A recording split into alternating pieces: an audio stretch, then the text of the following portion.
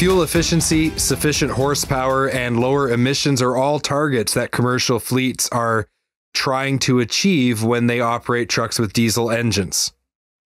When they're looking at these different characteristics of how the engine works, really what they're trying to do is lower total cost of operation. So what role do fan drives, formerly called fan clutches with the older days, play in achieving these goals? My guest today is Dale Johnson, a field service manager at Horton. Dale has worked at Horton for over 33 years. He started as a machinist, worked in product assembly, worked as a warranty technician, and is now a field service manager. He's got the product knowledge to help us to answer our questions, and he has the expertise. So I'm really looking forward to talking to him. Dale, welcome to the Heavy Duty Parts Report. So happy to have you here. Thank you, Jamie. I'm happy to be here as well, and thanks for having me on. So, Dale, most people in heavy duty parts, they know that Horton manufactures fan clutches, fan drive technology, but we also have a lot of listeners who may not know the full scope of Horton. Maybe you could start off by just giving us a brief overview of who the company is and what they do. Horton is a privately held, family-owned company with manufacturing facilities, two here in the U.S., one in Schweinfurt, Germany, and sales offices all across the world. So we're a global company, and we not only manufacture fans, clutches, we also manufacture fans and some suspension products. No, I didn't know about the suspension products. So there you learn something every day. Horton roller bushing, yes. Ah, okay, that makes sense. So I'd like to talk about a specific product today, the Horton RCX fan drive. What type of fan drive is this, and what applications does that product fit? The Horton RCX fan drive is a variable speed electronic sensing viscous fan drive.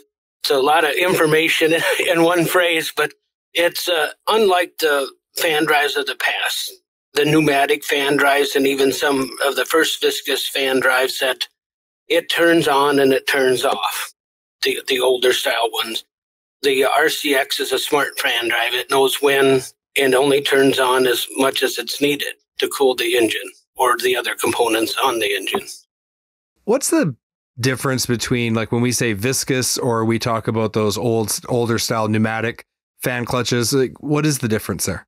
The pneumatic fan drives were controlled by air pressure. Basically, most of them they're spring engaged, air disengaged. So you apply air to it to disengage. When it needs cooling, they take the air away and then it goes up to full speed. Whereas with the RCX, it has a viscous fluid internally. It works somewhat like a torque converter, to kind of do an analogy. The more fluid inside of the fan clutch in the working area, the faster it goes, and the lesser fluid inside, the slower it goes. And this is controlled by the ECM.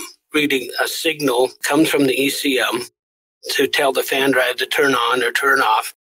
And then there's also a fan speed feedback within the fan system, a Hall effect sensor. It knows how fast the fan drive is going, feeds that back into the ECM. The ECM will tell it whether or not it needs more or less fan speed. Earlier in our conversation, you mentioned that there were older style viscous fan drives. What problems have some of the original viscous fan drives had in the past?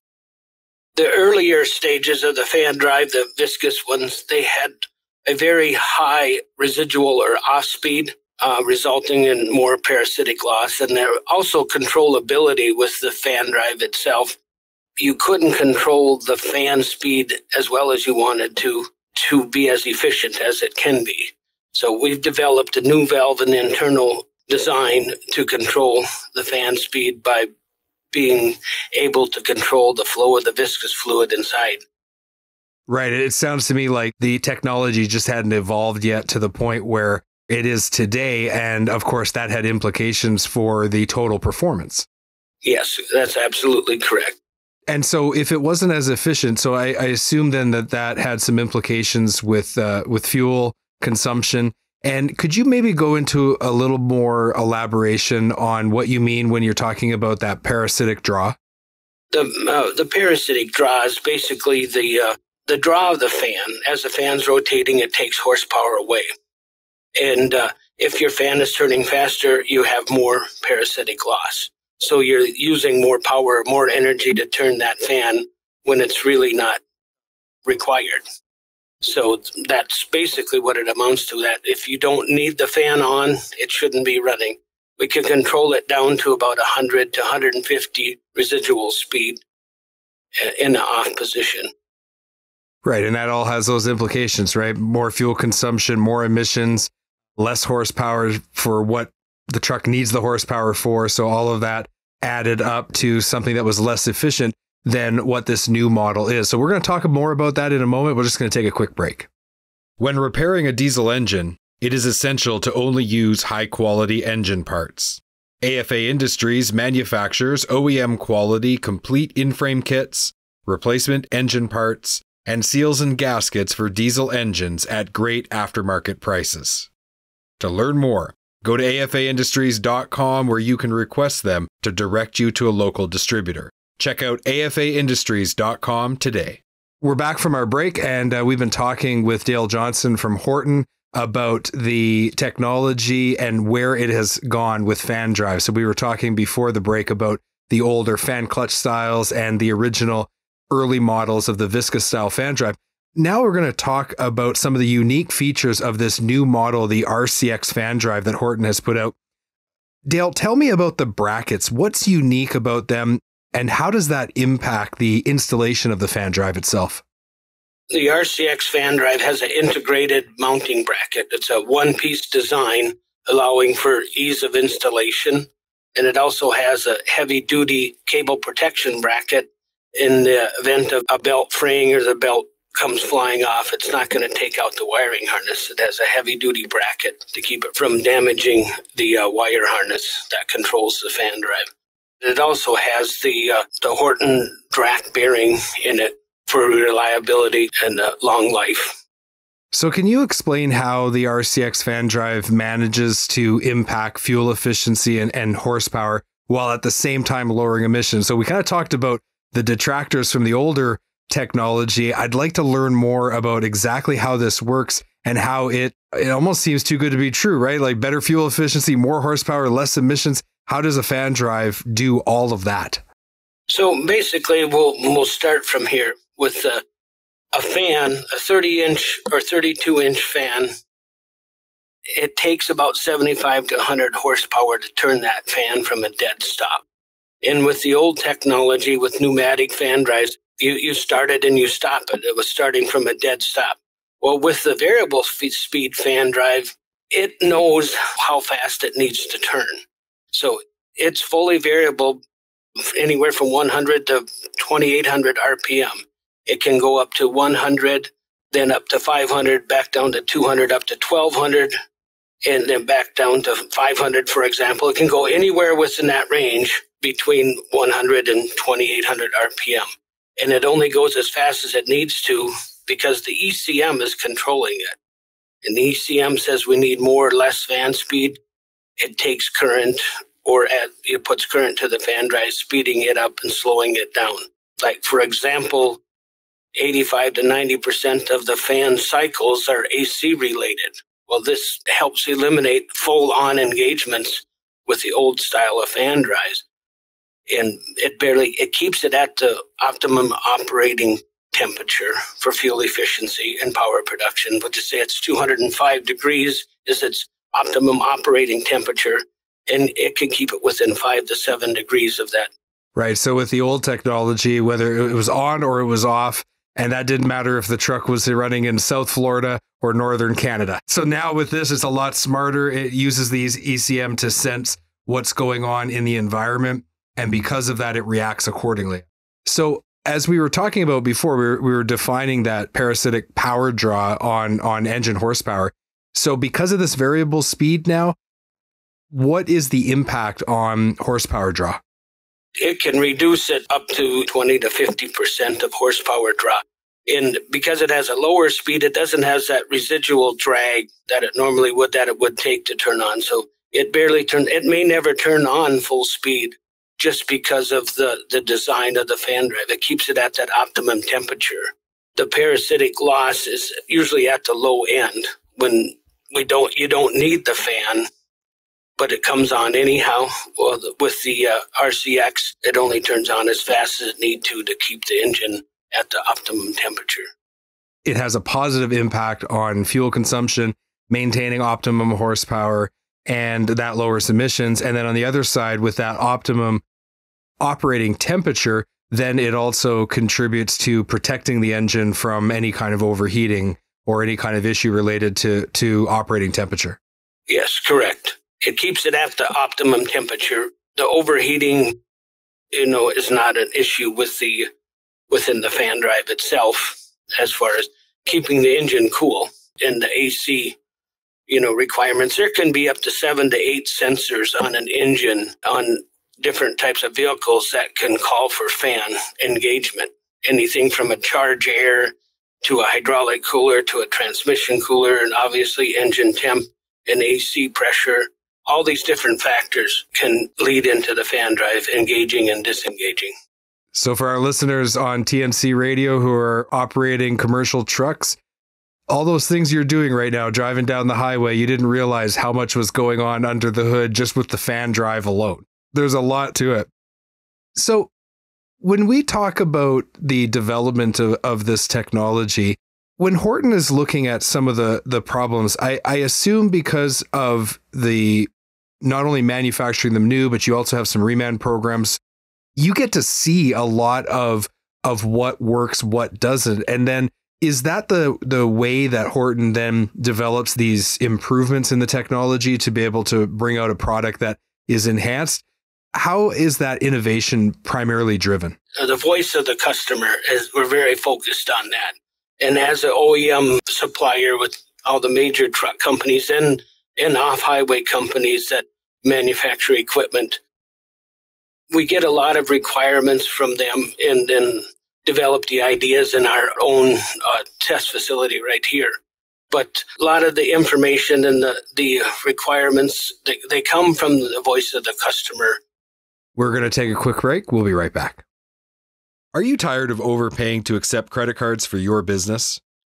National Credit Card Processing Group is the premier payment processor for the heavy-duty truck parts and repair industry.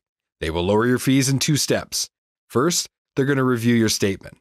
Second, they're going to show you how to drop your fees. It's that easy. Find out exactly how much you can save. Head to nccpgroup.com today.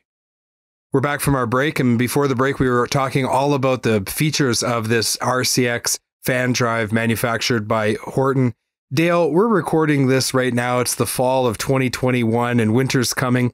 What technology does the RCX fan drive have that helps with cold starts for people who live in northern Canada like me? Well, the basic function with the Viscous fan drive, especially with the Horton RCX fan drive, is there's the internal rotor, which is like an impeller inside of a pump.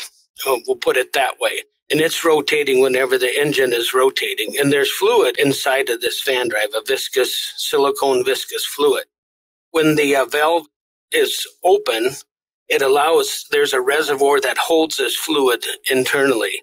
When the valve opens, that fluid exits the reservoir and into the working area of the fan drive.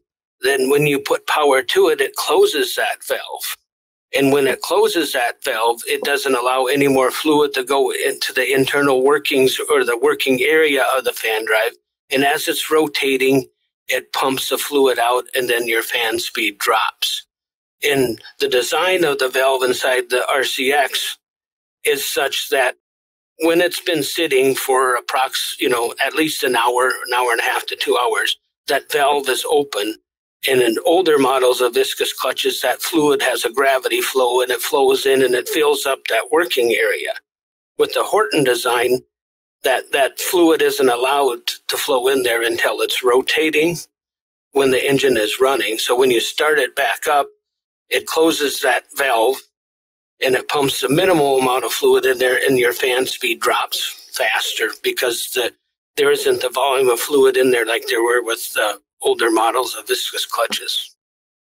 Well, for all of us in those colder regions, we appreciate that because unfortunately, there's a few months ahead of us here where we're going to be facing cold starts.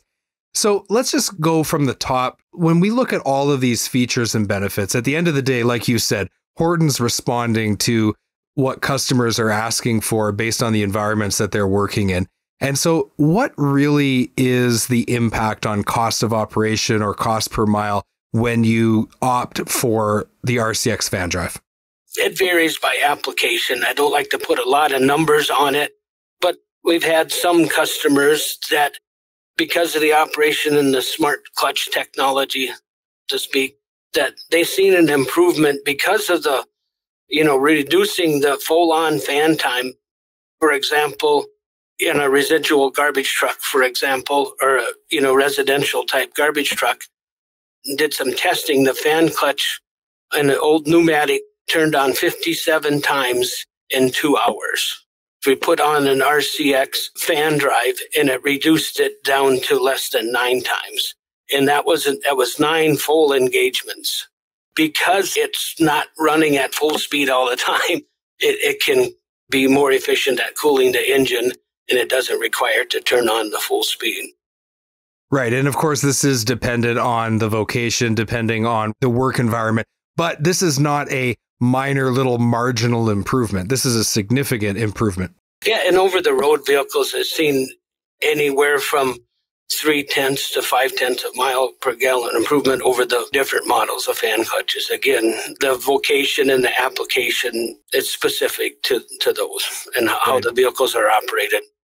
For over-the-road trucks that are traveling large distances every day, that little bit of fuel, it doesn't sound like a lot, but as we all know, if you're paying for the fuel, it adds up quick. $4 a gallon and you have 250 trucks and you get 0.3 mile per gallon and you're running from Georgia to California. That's quite significant. Yeah, that's going to pay for itself pretty quick. So you've worked at Horton for 33 years. What's one thing you've just loved about the company and working there? I'm a farm boy from North Dakota. and our factory is out in South Dakota, just 30 miles from where I grew up when I started there as a machinist. But Horton is a family-owned company, and we're all treated like family. And they've afforded me the opportunities to advance. One thing, they're community-minded and focused on the customer. It's about doing the right thing at the right time and being fair and honest. Anyhow, so that's what I enjoy about it. And it sounds cliche, but you're part of a family. And that's not insignificant. One of the things that we say at the Heavy Duty Parts Report is the trucking industry is the backbone of society.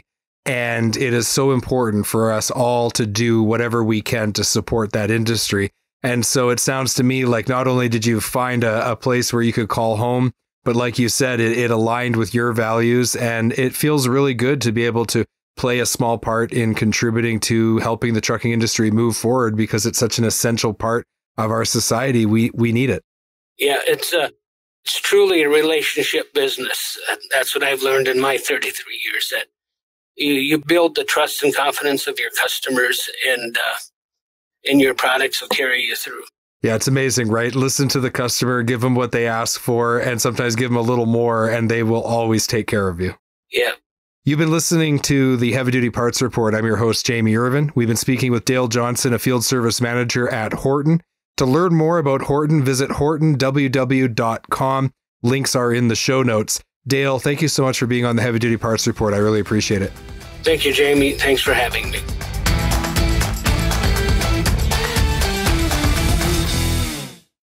Would you like to buy any of the parts discussed on the Heavy Duty Parts Report? Head over to heavydutypartsreport.com/buy parts today. Thank you for watching this video. Click here to subscribe to the Heavy Duty Parts Report YouTube channel and click here to watch another great episode.